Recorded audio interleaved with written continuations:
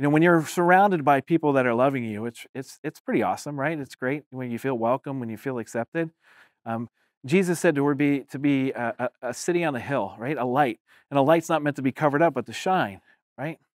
But I got a little flashlight right here, and if I turn it on right now, you can tell that it's on, right? Ah, no, you're good.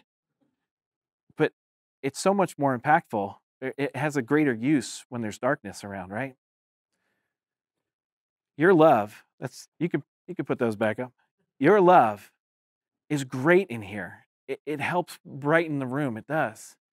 But when you bring love into a place that's unexpected, it changes everything about that environment. Love in an unexpected place, just like a flashlight in a dark space, has such a profound impact. It can't be ignored. You don't ignore the flashlight in the dark spot. You can't ignore love when it's present in a dark place. God calls us to bring love out into the world. He calls us to shine, to shine. And when we go all together, we shine even brighter. We need to go display God's love. We can't just keep it contained inside a room for an hour or two on a Sunday.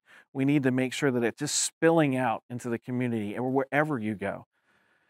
You know, I call myself a missionary, but we're all missionaries. We're all meant to go share it, no matter where we are. So if you're ever wondering where you're supposed to serve, it's right where your 2 feet are.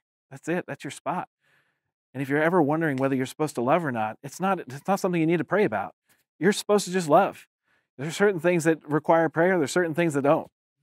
You love. End of story. Right there. We're supposed to do it all the time. We need to make sure that we have that mindset as we get up in the morning. Sometimes we need to put on that full armor. Sometimes we forget, might leave the shield behind or forgot the helmet. But we need to put it all on and we need to go love.